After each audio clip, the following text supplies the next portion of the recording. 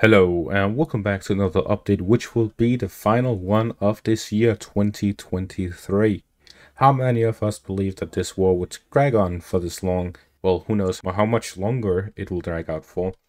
We move straight to the point as I go back to my roots. Quick updates. We go straight to the Zaporizhia front, where the Russian forces have managed to capture or recapture the trenches that go through here west of Verbove, and with this the Russians have full control over the trenches to the west of Verbove beyond the line of the anti-tank ditches which go through here this northwestern parts of Verbove, and with this the Ukrainians are now completely withdrawing beyond the anti-tank ditches and will have lost their breach over this sort of vacant line. And with that, the first line of defense of the Russian forces will have been completely returned into the hands of the Russian forces at the end of this year. And with this we see that the Russians are starting the new year with what can be called the very end of not just the Ukrainian offensive, but the end of the results of the Ukrainian offensive.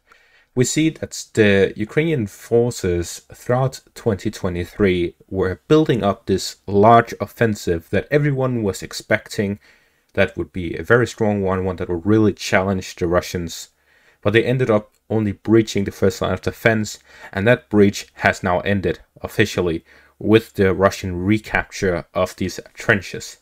With this, there will be no Ukrainian presence across the Russian first line of defense, and with this, the Ukrainian gains in Robotyne are numbered as the Russians continue their counterattacks in this direction.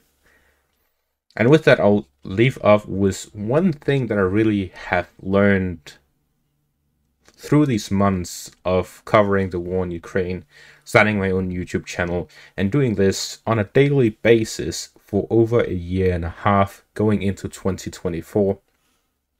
And that is, in the end, if you have aspirations, go for it. I'm not going to sound like those cheesy superstars who go like, you can do anything you put your mind to, or when you're in school and the teacher tells you, you can be anything you want to be. I'm not telling you to do that. I'm just telling you, find the thing that is your calling in life. Find the thing that you know what to do, and then do it. I know the majority of my audience is older than me, much older than me, but many of you likely have something in the back of your heads that you think either is a regret that you have or something else. It's not too late. World War III hasn't started yet. However long it takes before it starts, I don't know. Just do whatever you have at the back of your head, do whatever regret it is. Do it in 2024 before the Third World War breaks out. That's going to be all for this video. Thank you for watching and have a great day.